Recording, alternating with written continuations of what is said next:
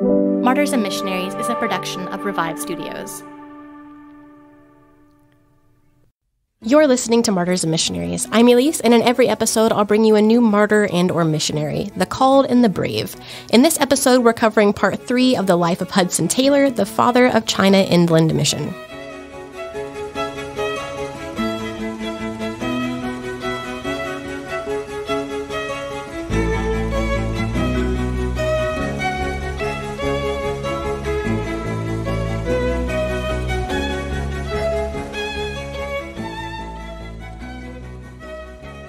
Before we begin, I want to repeat that this is part 3, so if you have not listened to part 1 or part 2, this might be a little confusing, so you might want to go back and give those a listen.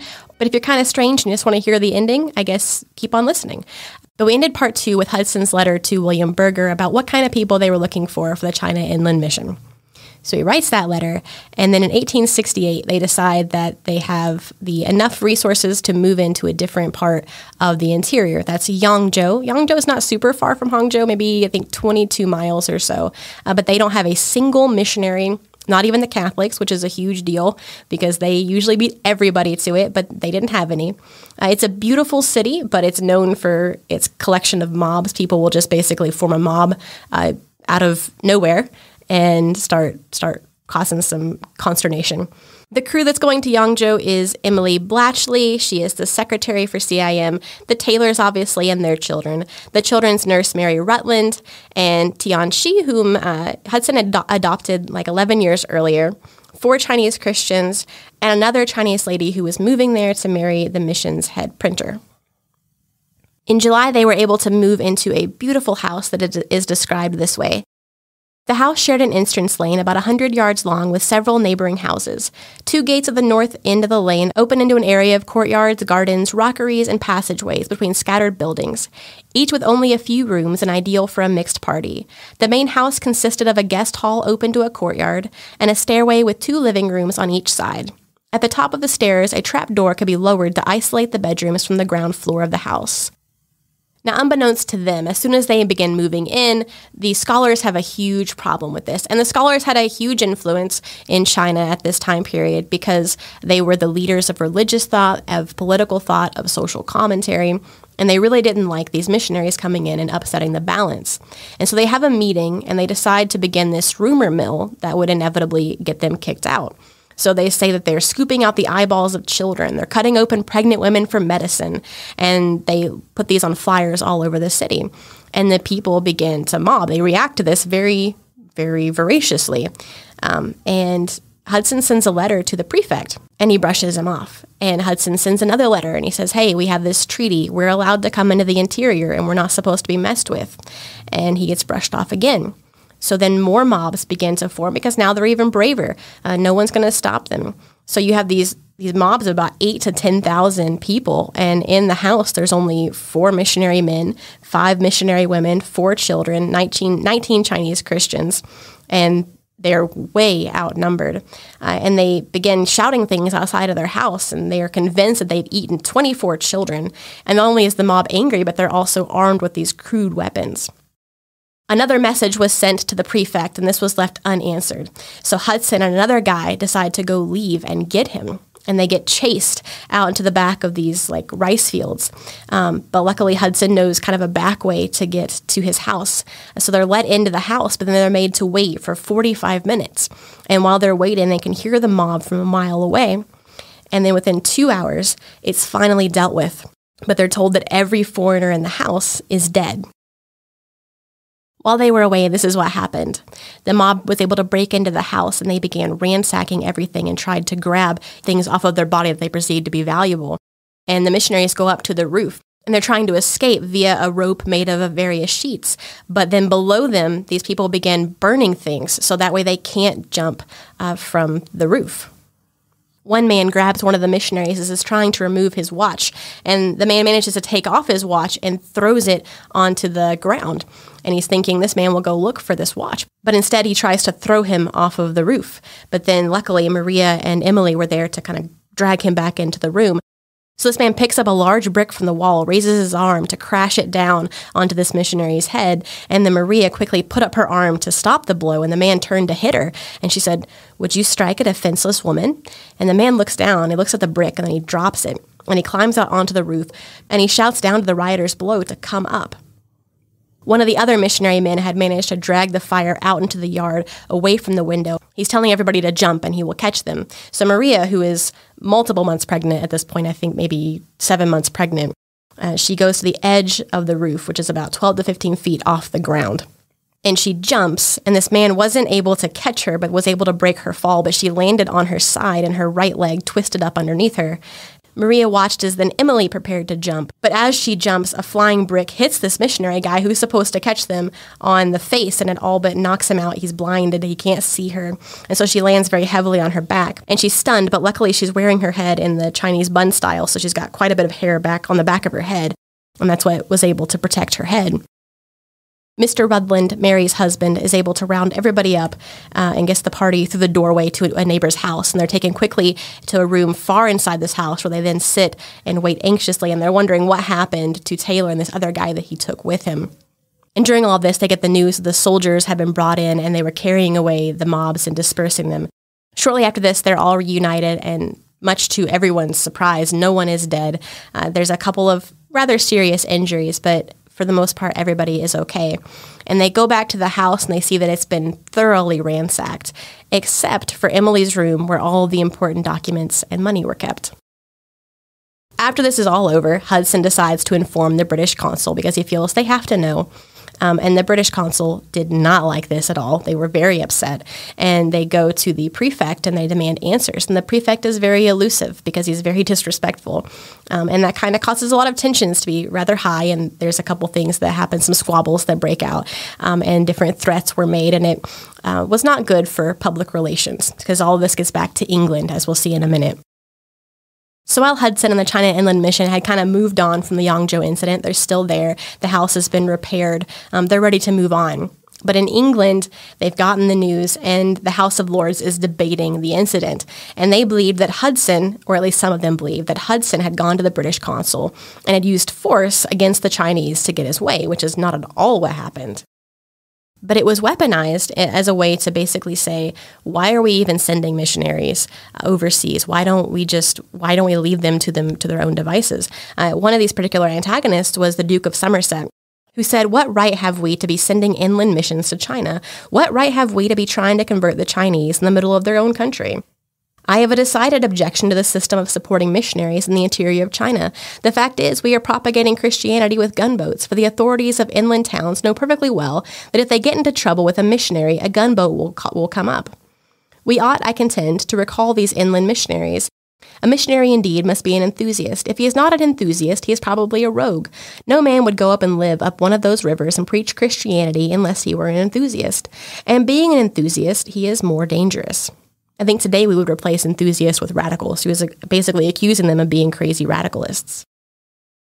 The Foreign Secretary points out that he is in favor of missionaries being in the interior, but perhaps they would do better to follow in the wake of trade when people have learned to see it in its material advantage to themselves, rather than to seek to lead the way in opening up new locations. Now, this was all too much for the new bishop of Petersburg. His name was William McGee, and he is brand new to the parliament. And he becomes, later on, one of the greatest debaters of his time. But this is his maiden speech, and he's responding particularly to the Duke of Somerset. Quoting here, Dr. McGee said that the Duke of Somerset had advocated stringent measures towards troublesome missionaries, but pointed out that had such a course been always and successfully pursued, neither the noble Duke nor himself would have become Christians at all. Furthermore, the noble Earl, the Foreign Secretary, has advised the missionaries to follow in the wake of trade. Perhaps the noble Earl would mention the kind of trade in whose wake they were to follow. Were they to follow in the wake of the opium trade? Or were they to wait until British traders had inoculated the Chinese with all their vices before they commenced teaching them the gospel? Instead of waiting for this, the missionary felt that he had a higher duty imposed on him by a higher master to go forth and preach the gospel. While all of this is going on, George Mueller knows that Hudson needs a little bit of a pick-me-up, a bit of a good news, because a lot of his friends were turning against him, listening to all of this hearsay and propaganda against him. And so he sends money to every single CIM missionary in their own personal name. And then for every year after that, he gives 2,000 pounds. And Hudson had a lot of friends that were in very high places, and they supported him enthusiastically and wholeheartedly throughout his entire life. One of those people I came across is named Lord Radstock. And he comes up a few times. I might have actually mentioned him earlier on, but this is something I didn't know. I was looking him up a little bit, trying to figure out, his background. And there's not an awful lot about him, but there is a connection to this great awakening in Russia. And I kind of compared to make sure that there wasn't another Lord Radstock at this time that could possibly have done this, because when you look at Lord Radstock, you actually don't find anything about his support for the China Inland Mission. But you come up with this great ministry in Russia. But the timelines are exact. So I'm almost 100% certain that this Lord Radstock, who was a radical supporter of the China Inland Mission and of Hudson Taylor, was also partly responsible, or I would say mostly responsible, for this great awakening in Russia a couple of decades before they have their revolution. If anybody knows more about this, if you happen to be a huge Lord Radstock fan and you've got some information for me, feel free to email me. I would love to hear more about it. Back in China, it's March 1869, and Samuel Taylor, who's now 5, has very severe intestinal tuberculosis, which I didn't know was a thing, but apparently there are a few different types of tuberculosis, and one of them is intestinal. So Hudson and Maria made the difficult decision to send their kids back to China because they were constantly getting ill, and it was pretty much only a matter of time before they were just kind of slowly picked off due to illness. And Emily also had advanced TB in her lungs, and so she was going to go back with the kids. But sadly, Samuel died before they could leave, and so only Herbert and Howard and Maria left with Emily, and then Charles, who was only born the year before, he stayed home. Now, Maria was also suffering from intestinal TB, and then she was pregnant again. And in July of 1870, she gives birth to a boy they named Noel. And after she gives birth, she begins bleeding internally. And Noel, who had been doing really well when he was first born, gets some kind of infection around his mouth, and then he dies at 13 days old. And Maria is worsening, so she can't go to the funeral, but she picks out 2 hymns that they can sing. As Hudson's leaving the funeral, he tells the funeral director that I trust I may not soon have to trouble you again, because he had just buried his son, his other son, and then a couple of years before that, he had buried his daughter. So it had been a lot of funerals in a row. Maria's pulse is weakening. She's got rapid heart palpitations, and Hudson shaves her head to help her with the fever. And here I'll read directly from Roger Steer's A Man in Christ. As the sun rose on July 23rd, Hudson could see that Maria was dying. My darling, Hudson said, do you know that you are dying? Dying, said Maria. Do you think so? What makes you think so? I can see it, darling. Your strength is giving way. Can it be so? I feel no pain, only weariness. Yes, you're going home. You'll soon be with Jesus. I'm so sorry, dear. Then she paused as if correcting herself for feeling sorry. You're not sorry to go to be with Jesus, dear, Hudson asked. He never forgot the look she gave him. Looking right into his eyes, she said, oh no, it's not that. You know, there hasn't been a cloud between my soul and the Savior for 10 years past. I cannot be sorry to go with him, but I am sorry to leave you alone at this time. Yet he will be with you and meet all your needs. So everyone in the house gathers around her bed to kind of see her off, so to speak. And then as they come into her room, she says something to each and every one of them. She says, come to Jesus so that you will meet me in heaven, to those who weren't Christians. And then she gives Hudson a kiss for each of her children, for Herbert, for Howard, and for Maria in England. And then she had a message for them all. And then when she could speak no more, she put her arm around Hudson's neck and one on his head, indicating that he should look up to heaven. Her face, he noticed, had a look of unutterable love and trust. Her lips moved, but no sound came. And then she fell asleep, and as the others watched, they saw her sleep become lighter and lighter. It wasn't easy for them to tell when she died because she had felt no pain. After she died, Hudson immediately kneels down at the side of the bed and then prays, thanking God for the 12.5 years they had together. And then he scribbles a note to the American Presbyterians in Hangzhou, and it's very hopeful, and he lets them know what has happened, but it's much more cheerful than his actual feelings, because he cuts off locks of Maria's hair, and then he sends them to his parents, to her parents, and then to each of the children. And he is so paranoid that it'll go down with one ship, like if one ship wrecks, so he actually parcels it out to 2 different ships. But then with the locks of hair, he sends this letter to his 3 children in England. He said, Noelle had soft, sweet little eyes and long, silky lashes, and a dear little mouth just like Grace's used to be.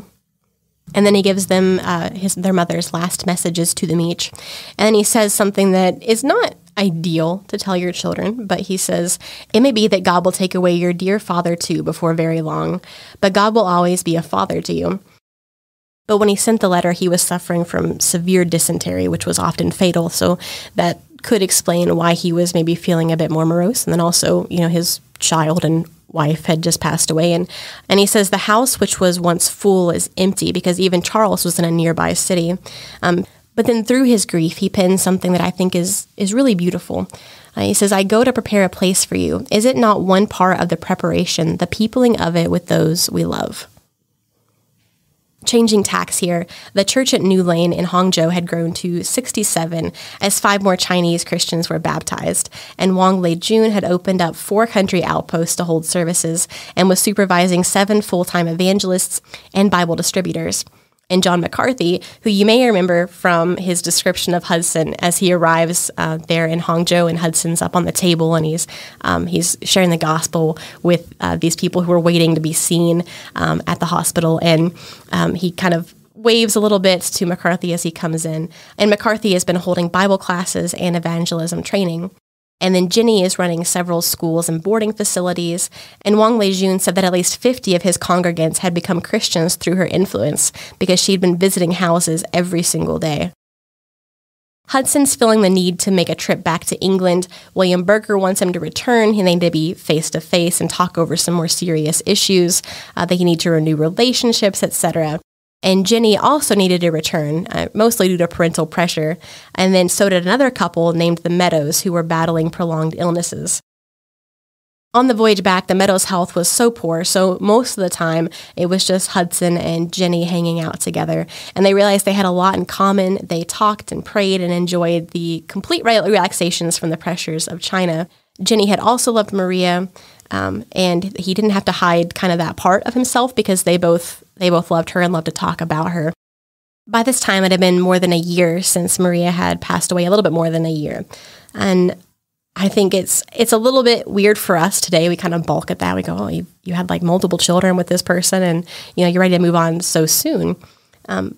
But I kind of like his rationale because it's actually anything but callous or moving on too quickly. I'm not sure if this was something he wrote in like a personal journal or if he writes it to somebody. But he says that the last wish Maria expressed to me was that if she were removed, that I would marry again. Seeing the love that I have for her is not likely to undergo any change or diminishing. I do not want 1 or 2 years or 5 years to forget her in. You do not know how I love her, nor how seldom for 1 hour she is absent from my waking thoughts. And my dear Jenny would not wish it otherwise. She has her own place in my heart, which Jesus has given her, a place all the larger because her love is not jealous. They write to Jenny's parents asking to be married, and Jenny's parents are not super keen on it. They demand that she waits a year to get married to him because they're not physically fit. There's a lot of health issues, and just really because they want to spend time with her. And Jenny was not okay with this. She pleaded with them, and Hudson interceded a little bit, and eventually they backed down, and Jenny's mother was never as gung-ho about that as her father was. So they get married November 28, 1871. There was no honeymoon, and they joined the children, moving into a new house together. When Hudson is finally able to meet with William Berger, Berger tells him that he wants to be replaced.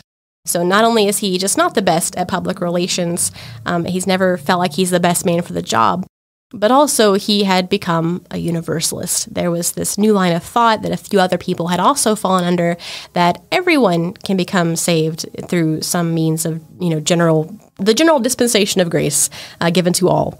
And he knew that that was very damaging for the China Inland Mission. He loved what Hudson was doing, and he continued to support the mission for the rest of his life, but he realized he could not be the face of the China Inland Mission. While they're in England, they stay with George Mueller. They speak at his churches. They go to the Mild May Conference. They speak with D.L. Moody, who is there in England touring as well. And they also enter into praying for 18 new missionaries for 9 unreached provinces, so 2 missionaries for each province.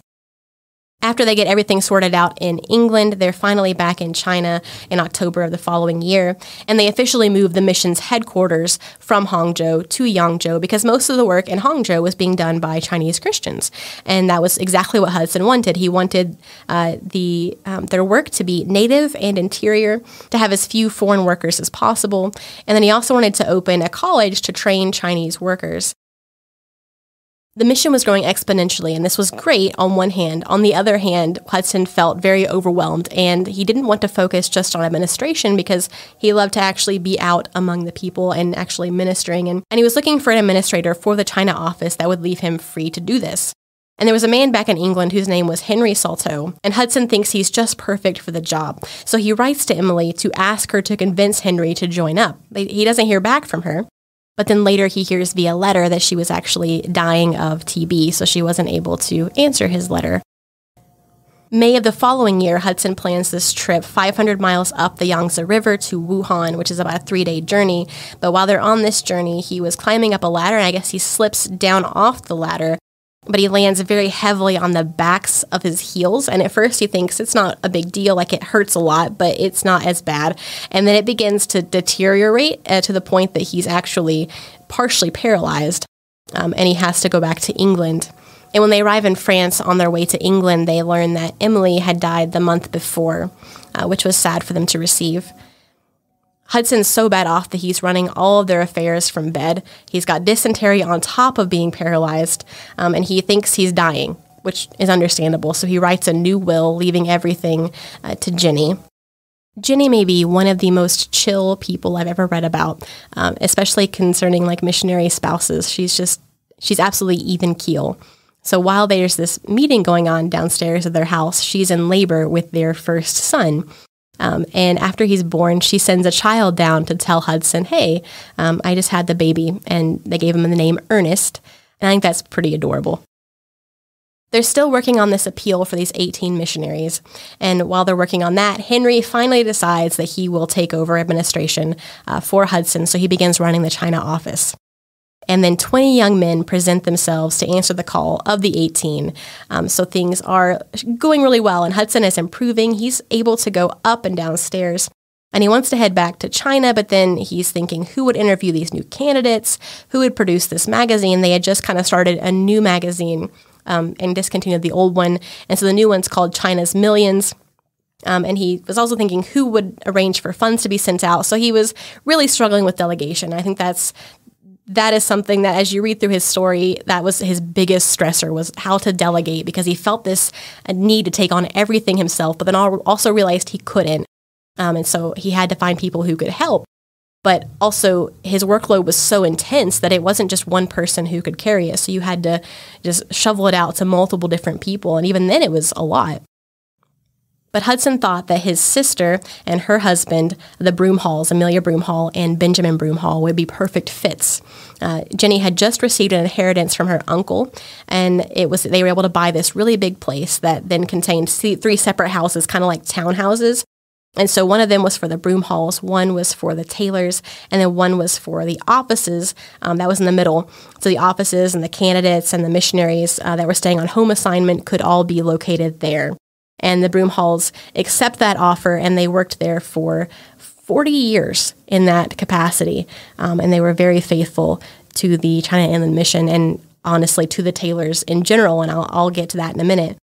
But once they accepted, Hudson is finally free to go to China, so he leaves for 40 weeks. He's by himself, so Jenny does not go with him. And he had this document box that he was planning on working out of during the trip, but it gets left behind in Paris. So instead, he has a lot of leisure time, and he also has a lot of time to write some very intimate letters to Jenny, which I will spare all of us from reading, but in its own way, it is rather sweet. While he's in China, he goes to this mission conference that has all the missions agencies in China at it. And this event was a big stressor for not just Hudson, but for all the other agencies as well, because there were a lot of things they didn't agree on. And when it comes to China Inland Mission, they didn't agree with a lot of things they did going into the interior, dressing natively, et cetera, which were still all problems to the other agencies. And there could have been some serious conflicts at the at this conference. But because it was bathed in prayer and everybody felt the same way, it actually went really well. And there really weren't any major issues that came up. And so Hudson's able to go back to England, back to Jenny and the children without any huge fallout or stresses.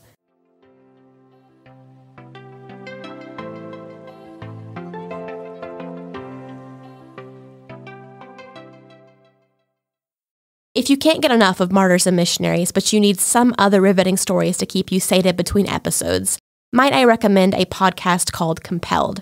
It uses gripping, immersive storytelling to bring Christian testimonies to life. And if you're looking for an episode to get you started, check out the story of Virginia Prodan. Virginia was a small, petite attorney in communist Romania during the 1980s, defending Christians in court. Her successes angered the Romanian dictator, and he vowed that she would pay. One evening, Virginia was alone in her office when a man entered the room, closed the door, and pulled out a gun. And he barked at her, "Shut up, sit down, I'm here to kill you." She was face to face with a trained assassin. What happens next? There's only one way to find out. Listen to Virginia tell her entire story on episode number 31 of Compelled, which is entitled, "He Came to Kill Me." I'll link it in this episode's description for you. There are so many other great stories ranging from missionaries, addicts, prisoners, or just regular people sharing how Jesus Christ has transformed their life. Search for Compelled on your favorite podcast app or by visiting compelledpodcast.com. That's compelledpodcast.com.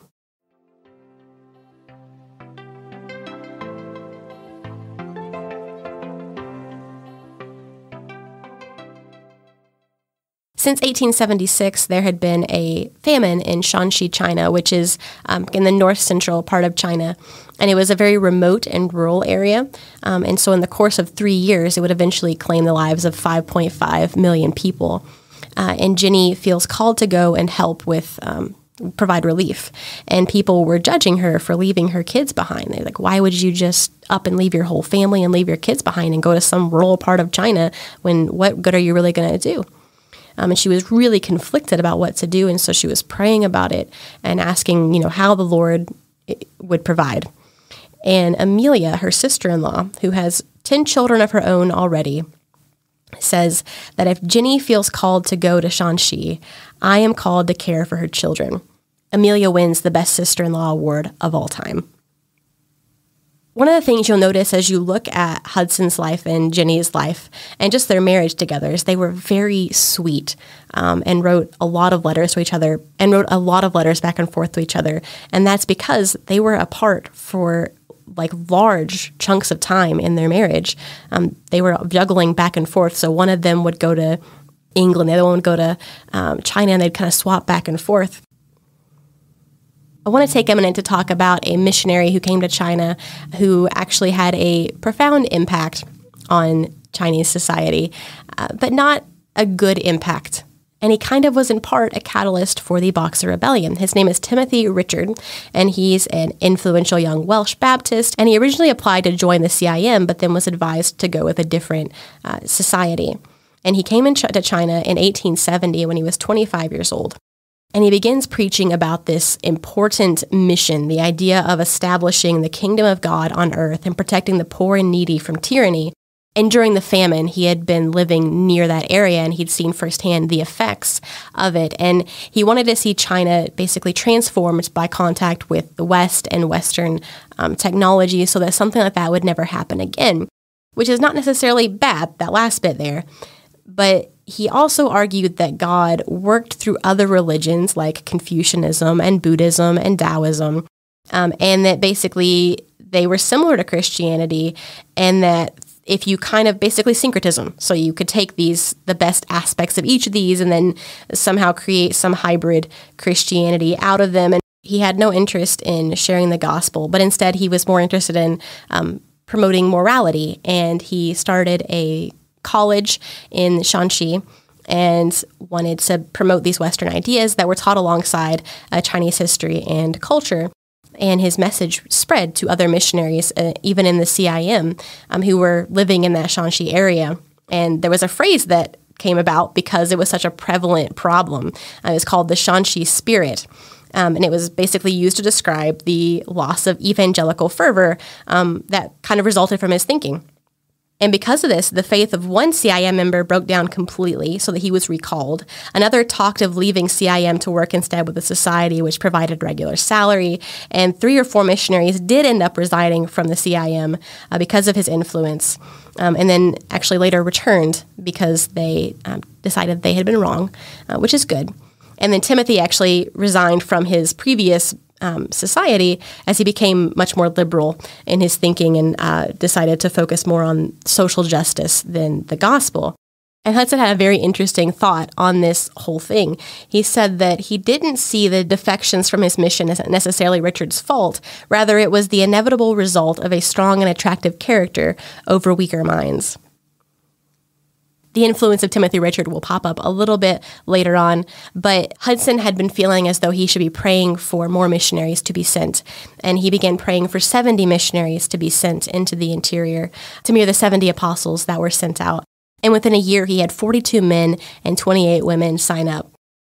By this point in time, Hudson Taylor is a famous man, or infamous, depending on which side of the spectrum you fall on. But he goes back to England, and when he arrives, he has multiple requests to speak. And I want to read some of the letters that he received. One child wrote to him and said, "If you're not dead yet, I want to send you the money I have saved up to help the little boys and girls of China to love Jesus."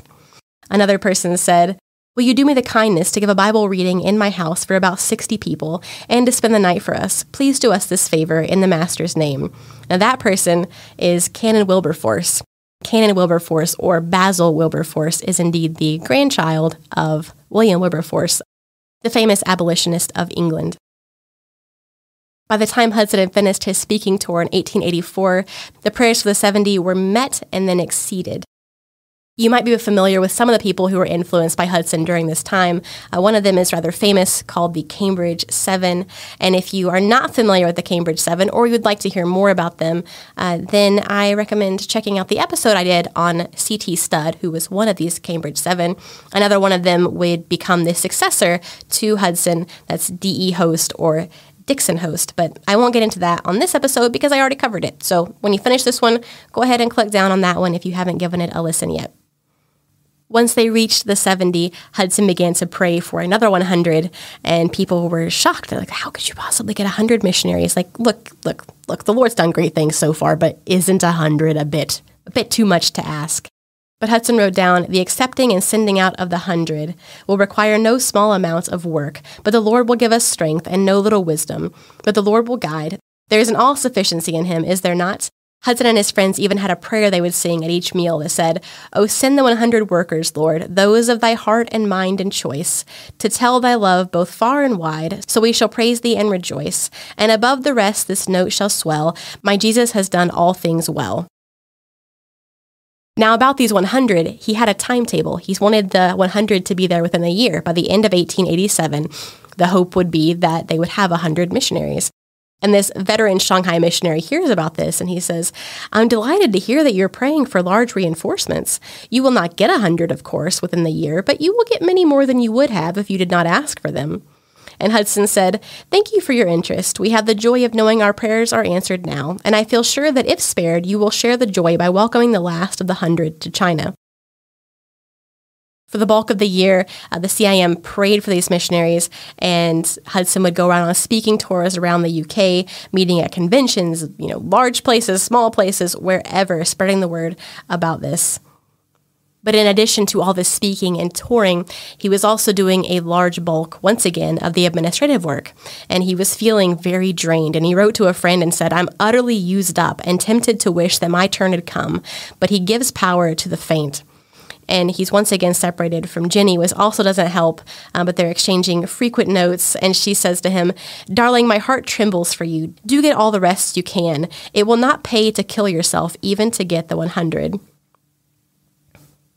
The way that Hudson did his meetings was in no way dramatic. He didn't embellish anything. He wasn't even a particularly exciting speaker in the traditional sense. He didn't shout. He didn't move around. He didn't, wildly fling his arms. It was really his words his heart for God and his realism that stood out to people. And so when he would speak, people would be moved by his message, and they would offer themselves up to serve as missionaries in China. And by the time he was finished speaking, 600 people had signed up to join the mission.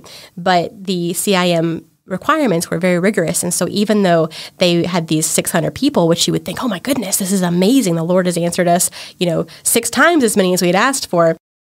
But in fact, because their standards were so high, they refused 5 out of 6 candidates. But by January of 1888, that appeal for 100 had been answered. And in his New Year message, he wrote, "Let us never forget that if we make no appeal to man, we need very, very definitely to continue our appeal to God. A God-given, God-guided spiritual impulse is expressed in every donation we receive. And this which makes our work particularly blessed will always keep us particularly dependent on Him.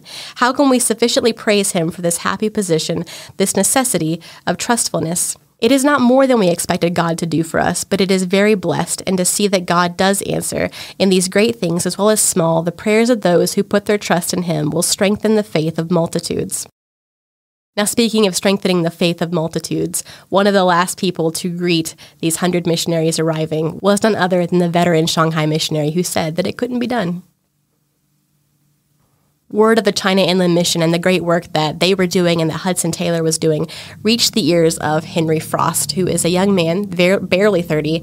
His family helped found Harvard, and he felt the desire to have a North American branch for the China Inland Mission. He loved the mission, and he loved the ideals behind it. And he goes to England to meet with Hudson about the possibility of opening up this North American branch.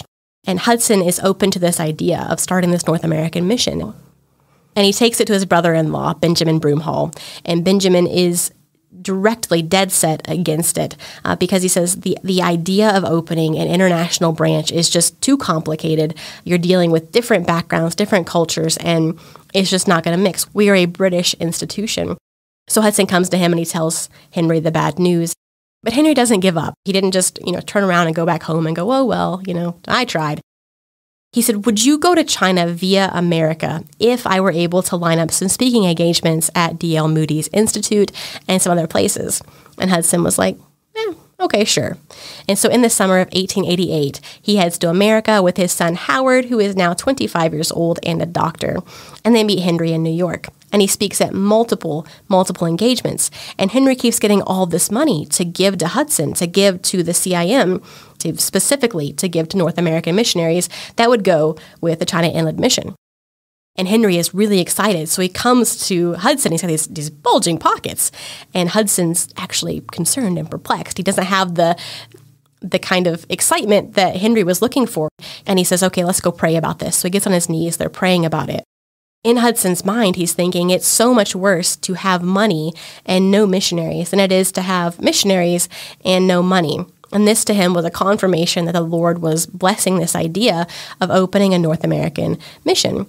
And Hudson said, well, if the Lord is moving, then we'll keep praying about it, but let's also be practical. Let's set up some speaking engagements. As I'm kind of moving out towards China, let's keep it going. So he set up tons of speaking engagements moving west from Toronto towards China. They were on their way to Montreal traveling via train, and Henry had read this very critical magazine article about Hudson in the Toronto paper, and he was upset by this article and was determined to hide it from Hudson. But Hudson had already kind of heard about it, and he decided to pick it up and read it. In quoting here, it says, Hudson Taylor is rather disappointing. I had in my mind an idea of what a great missionary should look like. He, being professedly one of the great missionaries of modern times, must be such as they, but he's not. A stranger would never notice him on the street, except perhaps to say that he is a good-natured-looking Englishman, nor is his voice in the least degree majestic. He displays little oral power, he elicits little applause, he launches no thunderbolts. Even our Goforth, speaking of Jonathan Goforth, used to plead more eloquently for China's millions, and apparently with more effect. It is quite possible that if Mr. Taylor, under another name, were to preach as a candidate in our Ontario vacancies, there are those who would begrudge him his probationer's pay. After Hudson read the paper, he put it down, and he was quiet for a little while, and then he smiles. He looks at Henry and said, This is a very just criticism, for it's all true. I've often thought that God made me little in order that he might show what a great God that he is. During the North American tour, over 40 women and men sign up to go to China, and 500 to 1,000 people see them off at the docks singing all the way. And then later on, the mission will open to Australia and to the Scandinavian countries, Denmark, Sweden, and Norway. After being back in China for some time, he's feeling stressed and fatigued. And this is something that you'll see repeated throughout, towards the end of his life especially, as CIM gets bigger and as his responsibilities get more intense and as he's getting older, it just really takes its toll on his body. And he gets sick frequently, like very sick frequently. And even when he's traveling back and forth, like there's always something to do. There's always somebody who needs him. But there's cause for celebration and a family holiday when Howard gets married to Geraldine Guinness. The Guinness family has a famous missionary legacy in China. And if you're interested in hearing more about the Guinness family, not the ones that started the brewing company, but the other ones, they're actually related to each other. Just different branches of the family there. But if you're interested in hearing more about the missionary side of the family, then check out the Revived Thoughts episode where Troy talks to Dr. Oz Guinness about his family. It's a good episode, so I'm going to link it for you. I told you that we would get back to Timothy Richard and some of the influence he had in China. And in 1898, Emperor Guangxi institutes the 100 Days of Reform.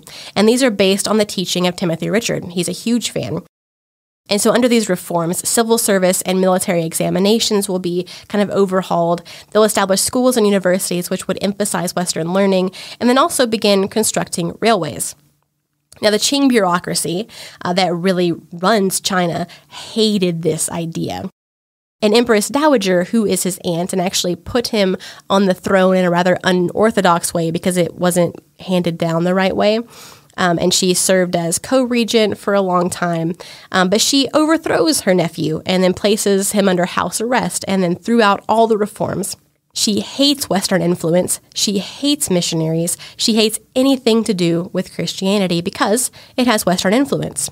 And the reason it's called the Boxer Rebellion is because the soldiers that she utilized were thugs. They had this fighting style, which to the West looked like boxing, but it's actually a form of martial arts. A few months later, Hudson is traveling downriver to speak at some conferences, and he's about halfway there when he hears the news about the death of William Fleming, who is the very first CIM martyr. Fleming had been murdered together with his friend, and when Hudson receives the news, he writes to a friend and says, "Blessed for the martyrs, but sad for us, for China, for their friends." And not only sad, but ominous, it seems to show that God is about to test us with a new kind of trial. Surely we need to gird on afresh the whole armor of God. Doubtless it means fuller blessing, but through deeper suffering. May we all lean hard on the strong for strength. And in some way or other, the work be deepened and extended, not hindered by these trials. Up to this point, since the formation of the CIM, not a single missionary had been lost to violence or accident, and Hudson was very dependent on God, rightfully so, and on his hand of protection. And when he felt that it had been removed, he didn't know why, and it broke him just a little bit. While he's doing his speaking engagements in Sichuan, he contracts more illness and bronchitis, and once again, he's near to death, but then he recovers enough to go to the China Council in Shanghai, and then he does a speaking tour in the West, in Australia, in New Zealand, and then he takes a train from California to New York, and then he speaks in Carnegie Hall, and it's packed out, and then he moves on to Boston. In Boston, he's speaking before this audience, and he begins to lose his train of thought, and then he just repeats these two sentences over and over and over again, and the sentences are this: "You may trust the Lord too little, but you can never trust him too much. If we believe not, yet he abideth faithful. He cannot deny himself. You may trust the Lord too little, but you can never trust him too much. If we believe not, yet he abideth faithful. He cannot deny himself." And he just said it over and over again. But the person who came to his rescue said there was something pathetic and poetic in the very fact that this repetition was the first visible sign of his breakdown. For was it not this very sentiment and this very quotation that he had kept repeating to himself and to all his fellow workers during all those years of his missionary work? A blessed sentence to break down upon, which had been the foundation of his whole life of consecrated endeavor. His breakdown was so bad that it was physically exhausting. It was taking out his memory and his mental abilities, and he couldn't take meetings or even write a letter. And so Jenny arranged for them to travel to Switzerland so that he could begin to recover. Hudson's family had tried to keep the deterioration of China and the Boxer Rebellion away from him, but even so, he was still catching snippets of it, and the missionaries were being deemed as primary devils, and the Chinese Christians by association were secondary devils, and that meant they had to die. All of them had to die. And in the aftermath of the Boxer Rebellion, when it was all said and done, 130 Protestant missionaries were killed, 58 of those being CIM missionaries, 21 of whom were children. The CIM suffered the most loss of any missions agency, and almost 2,000 Chinese Christians were killed. Hudson said, "I cannot read, I cannot think, I cannot even pray, but I can trust." When he received a letter written just the day before 2 women missionaries had been killed, he said, "Oh, think what it must have been to exchange that murderous mob for the rapture of his presence, his bosom, his smile. They do not regret it now, a crown that fadeth not away. They shall walk with me in white, for they are worthy." He was thinking of the book of Revelation. And then he heard about these CIM refugees who had managed to escape the most dangerous areas and were beginning to assemble in Shanghai. He said he wanted to travel out and join them, but obviously he couldn't. And he said, "I might not be able to do much, but I feel they love me. And if they could tell me their sorrows and I could only weep with them, it might be a comfort to some." In 1902, Hudson was now 70 years old, and he's in Switzerland on the northern end of Lake Geneva. And Hudson and Jenny were cherishing their time together after spending so many years separated on and off. And Hudson was getting well enough to even pick up photography again, and which is something that when he was a boy, his father had encouraged him to do. And he enjoyed walking the gardens with Jenny. Several months later, they discovered that Jenny had an inoperable internal tumor, and within the year, she was unable to dress herself, but she still loved to throw open the windows and look out at the surrounding beauty. And I want to share here her final moments from A Man in Christ. She wrote to a friend and said, "I couldn't be better cared for or happier. I'm nearly home, and what it will be to be there. The Lord is taking me slowly and gently." In the evening of July 29, Jenny found it difficult to breathe. Hudson was at her bedside. "No pain, no pain," she kept saying.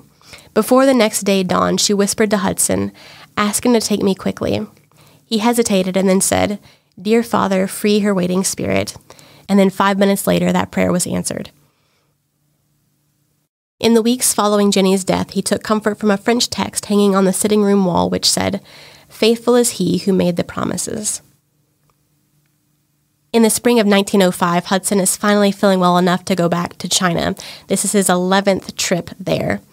He goes with Howard and Geraldine, and they spent Easter in Yangzhou, where they had survived that riot 37 years earlier. And then in Hangzhou, he walks the cemetery by the river where Maria and 4 of his children were buried. And he speaks there to a group of young missionaries who were about to set off for inland missions. "It's a great privilege to meet you here. I have met many, many here in days gone by. My dear wife died by me here. In spirit, our loved ones may be nearer to us than we think. And he is near, nearer than we think. The Lord Jesus will never leave nor forsake us. Count on him, enjoy him, abide in him. Do, dear friends, be true to him and his word. He will never disappoint you." Later in his trip, he visits with other veteran Chinese missionaries, and ironically, he's the youngest one in attendance. And then he's honored by Chinese Christians in Henan with a sign with a sash which reads, "O man greatly beloved." Their mission house in central China has a huge reception which hosts 6 other mission societies, and he wandered around and was chatting with people and was incredibly happy and just so pleased to be back in China and talking with all these different people. But he begins to feel tired, and so he goes upstairs to rest, and he takes his supper in his room. And Geraldine later goes in to check on him, and she sees that he's reading a pile of letters. And she sits down beside him and is talking through this magazine that she finds on the bed, when Hudson gasps, becomes unconscious, and then slips away quickly and quietly. A young Chinese evangelist and his wife had been reading through Hudson's retrospect, which is about the founding of the China Inland Mission, and they decided that they wanted to meet Hudson. So they go to the mission house to meet him, and when they arrive, they're told that he's just died, but they're allowed to go upstairs near his bedside. Reading again from A Man in Christ. He held Taylor's hand in his and said, Dear and venerable pastor, we truly love you. We have come today to see you. We long to look into your face. We too are your little children. You opened for us the road to heaven. You loved and prayed for us long years. We came today to look upon your face. You look so happy, so peaceful. You're smiling. Your face is quiet and pleased. You cannot speak to us tonight. We do not want to bring you back, but we will follow you. We shall come to you, and you will welcome us by and by. They carried the coffin, the best the Chinese Christians who insisted on buying it could find, down to a ship moored at the Xiang River. The captain flew his flag at half-mast as they sailed northeast to join the mighty Yellow River. At every river station, flowers and wreaths were carried on board, so that when the boat arrived at Hangzhou, the coffin lay hidden beneath a mass of color. D.E. Host conducted the funeral and committed the body to the ground beside Maria and 4 of their children. 8 decades later, Hudson's great-grandson discovered that there was a monument stone inside the former British consulate in Hangzhou, which had been made into a museum. The inscription was still intact, and it read, "Sacred to the memory of the Reverend J. Hudson Taylor, the revered founder of the China Inland Mission, born May 21st, 1832, died June 3rd, 1905, a man in Christ." I think one of the things that stood out to me when reading Hudson's story was not necessarily his great exploits or the China Inland Mission and all of their successes, and those are important things and should definitely not be shoved aside, but it was actually his character. Just reading his quotes and reading his thoughts, you were just struck by how much of a humble and faithful man that he was, even though he had a lot of health problems. He had a lot of mental health struggles. He struggled with depression and all sorts of different afflictions. But throughout all of those things, he was entirely dependent on God to sustain him. At the time of his death in 1905, there were 824 China Inland Missionaries working with 1,152 Chinese workers. There were 18,625 baptized Chinese Christians, 418 churches, 150 schools, 10 hospitals, 68 dispensaries, and 50 opium refuges. If you look back to his arrival in Shanghai, going way back to that very first time he sets foot on Chinese soil, and how the people in Shanghai mocked him, and they mocked his mission, his first mission that he was with, and they wanted to stay safe on the coast. They wanted to mingle with the elites, and he could have given up very easily. He had a very hard first few years. But instead, he was there long after those missionaries had moved on, and who even knows their names today? And to be honest, even if we knew their names, it would really only add to their shame. I want to end part 3 with this quote of Hudson's that I think just sums up his entire life. He says, "All of God's giants have been weak men who did great things for God because they reckoned on God being with them. God is not looking for men of great faith. He is looking for common men to trust in his great faithfulness." As always, thank you for listening to Martyrs and Missionaries. I'm Elise.